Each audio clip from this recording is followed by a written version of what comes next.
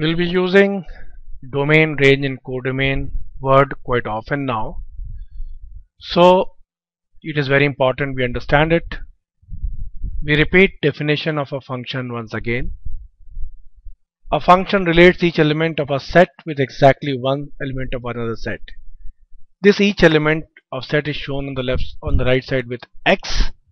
Now x is independent variable and y, which is related to x, and x, every element is related to only one element on y, the unique element. This y is called dependent variable. We have seen this.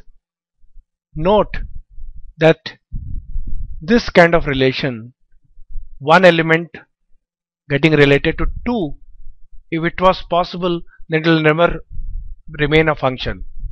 So for this to remain a function, such one element relating to 2 in y should not be there. So to give the definition straight, all elements in x are called, set of this is called domain.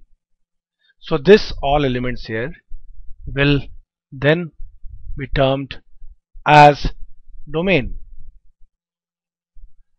Now what you see is on the right side,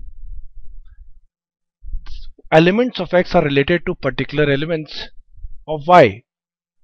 For example, this is one element which is related to this. This is another element which is related to this. This element is related to this on x, and this element is related to this, and this to this. Same. Note that two elements from x can be related to one element on y, but reverse is not possible if it has to remain a function. One element of x cannot be related to element on y. So this, the green one, which are related to x through the function, are called the range. But what you see is there are some more elements which are lying in y, but they are not right now related with x, any of the element in x. So these two elements then are not directly related to x. So the set of all y's actually has some elements which are related to x, which we have called range, and some which are not. The complete set of y, full set of y, is called codomain. So codomain will have 1, 2, 3, 4, 5, 6 elements, whereas range will have 1, 2, 3, 4 elements.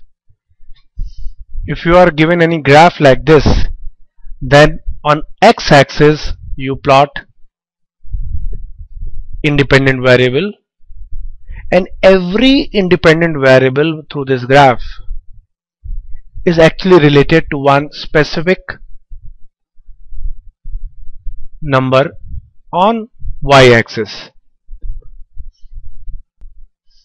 For example, this element here, this element is related to the element here. So element here is related to this. By graph we can locate that. So all the elements on y-axis are related with element on x-axis through this graph. So x-axis is the domain, and on y-axis what you see, the relation, and all the elements which are there will be in the range by the definition that we have discussed. So in nutshell, what can go into a function is called the domain.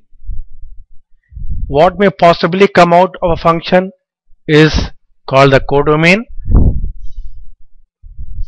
So all possible values here, 1, 2, 3, 4, 5, 6 will be codomain, and what actually comes out of a function is called the range.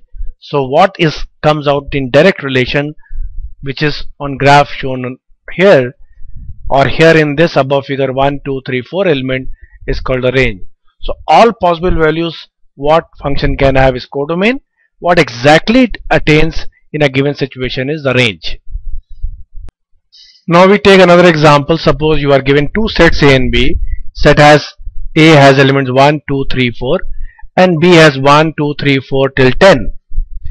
Now if A is related to B by any relationship, then A, all possible independent variable A will then be called domain, and all possible values that actually function can relate to in B is called codomain. Now exact relationship that will happen due to exact nature of function will be range. So function here is x is 2x plus 1. So when you put x as 1, you get B element 3. So 1 and 3 are related by this expression. Similarly, x is 2, then it is related to 5. X is 3, it is related to 7. And x is 4 is related to 9. So in B, 3, 5, 7 and 9 will be the range because they are directly related to element in A, whereas leftover elements together with the one which are related, that is the complete set of numbers, will be called codomain. So you will say what will come out of the function or the dependent variable or the range will depend on what goes into the function or what is the independent variable which we call domain. So domain is essential to the function because it will define finally what will the range be. Let us take an example now. You have domain containing numbers 1, 2, 3 and the function is fx is x square. What goes into this function or the independent variable is the domain, and what comes out for x equal to 1, it is 1 square. For 2 it is 2 square, which is 4. For 3 it is 3 square, which is 9. So therefore what is coming out in the form of the range is given by this function, whereas the domain was 1, 2, 3. Look at this new scenario. We have changed domain to -3, -2, -1, 0, 1, 2, 3, and we have a function gx as x square. So functional relationship looks to be the same, but only the domain has been changed. Now it includes numbers from 0 to negative numbers also. Now when you see this, what you see is that positive numbers will remain as it is on the top. -1 square is again 1. So -1 square and 1 square is 1. 2 square and -2 square is 4. But there is one element 0 which gives a new element 0 here in the range. So the range of two functions given above and below has changed because domain has changed. Upper one has 1, 2, 3, whereas lower one domain is from 0 to negative numbers and positive numbers both. So important thing that emerges now, what we see is even though both functions take the input and square it, both are square, they operate on a different set of inputs and so give a different set of outputs. This means that domain is a very, very important part of your function, and what you will get finally in the form of range will depend totally on what definition of domain you have given. The question that emerges now is, does every function have a domain? Answer is yes. However, many times you will not notice it directly. For example, if you are studying whole numbers, then domain will automatically become whole numbers. We repeat distinction between codomain and range once again with an example. If you have fx is equal to 2x and you say domain and codomain is of integers, then it is obvious that range will be of even integers. So though codomain is of all integers 1, 2, 3, we can have anything, but even integers will be the range, because if you put any number here, 2 will make it even when you multiply by 2. So domain is of integers, codomain is of integers, but range is of even integers because of this definition of a function. Let us discuss the importance of codomain. Codomain plays a very important role. Let us see how our definition of codomain can have a dramatic effect on the function definition itself.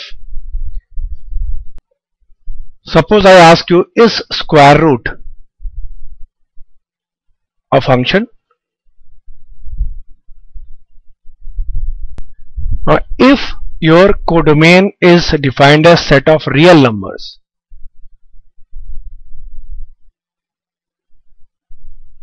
then square root is not a function. Let us show it how. Fx, for example, is root x, and when you say f of 9, it will be both plus 3 and minus 3. So the moment you have one independent variable relating to two dependent, it doesn't remain a function. However, if you limit your codomain to non-negative set of non-negative real numbers, then this will not come, and in such a situation square root function becomes a properly defined function in mathematics, provided your codomain is this. In fact, we always in mathematics, whenever square root is considered, we take only positive value, and therefore square root is always treated as a function. So definition of codomain, as with this example we have seen, can make or change the function itself. We know that mathematicians use notations instead of using long words. So for example, when they write this, it means function f has domain set of natural numbers and codomain set of natural numbers. And here when you write like this, it means f takes in x and returns x square. So fx is x square is what is meant if it is written like this here.